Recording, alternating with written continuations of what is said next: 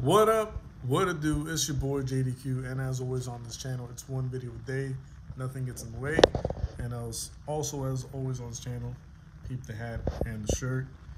All right. So I want to give you guys a quick update on the pad I mentioned yesterday. All right. Now, what I was practicing drawing onto this pad, it was just for practice purposes. This is pretty much like a rough draft of what eventually could be a drawing that I might use for a video later on when I get more used to the actual pad itself. But we have, all right, and as you can see, I left out the hands because number one, I was looking at the reference and I was like, yeah, I'm not gonna go take it that far, especially for something that's just supposed to be for practice purposes. But real quick, so if you take a look at the arms, all right, I actually used Prismacolor. I don't want to call it Sharpie, but alcohol-based color marker. All right, it's a skin tone, and I actually do enjoy it. I mean, I thought it was gonna be like weird and like awkward to get used to it, but surprisingly, it's as good as you see it. When you see it being used on other YouTube videos or whatever. I follow a few people on YouTube concerning art and stuff. And every time I see someone use one of these, I'm like, oh man, like it looks like it's a lot of work, or it looks like uncomfortable or whatever. But for the most part, like for what I used it for, it felt really comfortable, really smooth, really soft on the paper. The brush itself feels like sturdy. This is the word I'm looking for, I guess. And yeah, it really did surprise me. I was like kind of awed, by how it did on this paper. And yeah, you can kind of see the blending and the different tones I kind of use on the arms and whatever. Looks nice.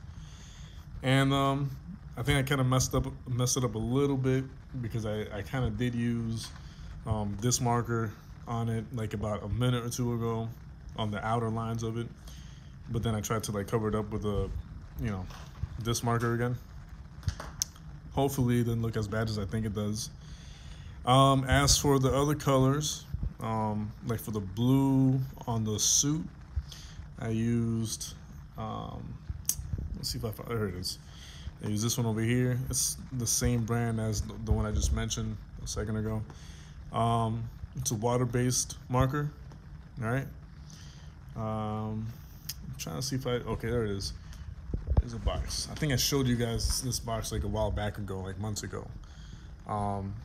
Yeah, not bad. I actually do like the way it, blends and changes tones and the colors of the tones when they get darker or whatever look really nice. I mean, if y'all notice right here, you can see the blending darker to lighter, all that good stuff.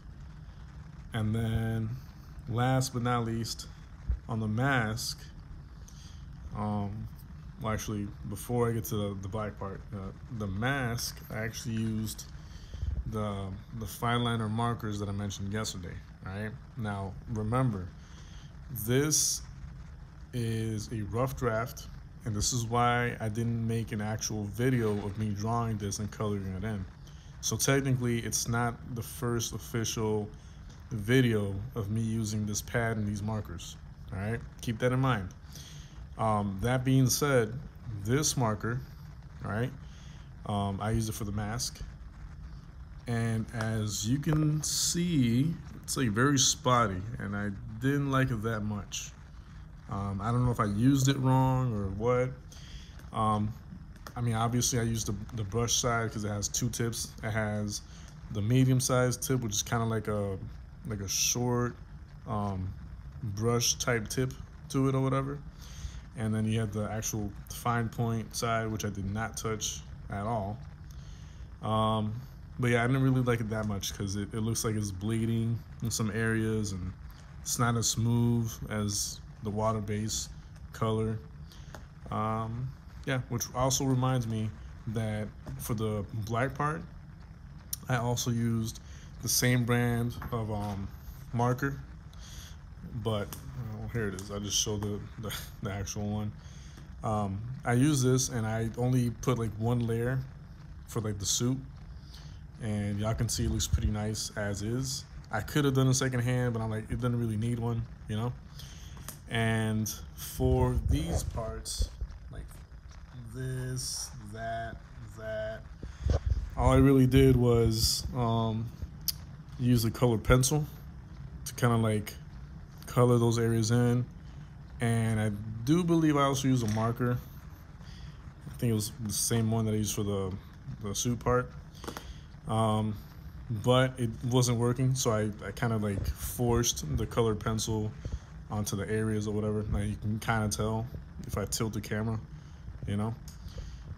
It's not what I wanted or intended, but it's close to it, so you know, I'll figure it out on another video, I guess. But yeah, so that's, I mean, for me personally, it does look like it pops a lot. Obviously, it doesn't look the same on this camera as it does in person. In person, it looks a lot brighter and vivid. But yeah, my feedback as far as the paper goes, really, really nice, smooth. The markers that I use on it aren't rough on the paper, and you know, coloring on this paper isn't rough on the actual bristles of like the marker point or whatever. And yeah, that's what I have to say for now. All right, this is a practice run, so hopefully if I do decide to redo this drawing, like legit, like, you know, final product, if you will, it, you know, looks a lot better than this, and hopefully I'm able to make it pop a little bit more than what I did with this one. Anyways, guys, yeah, just want to kind of keep you up to date with all this stuff. Thank you for the views. Thank you for the thumbs up. I appreciate the support. Thank you for subscribing to the channel. I appreciate that as well. And yeah, love you all, and see y'all tomorrow. Peace out.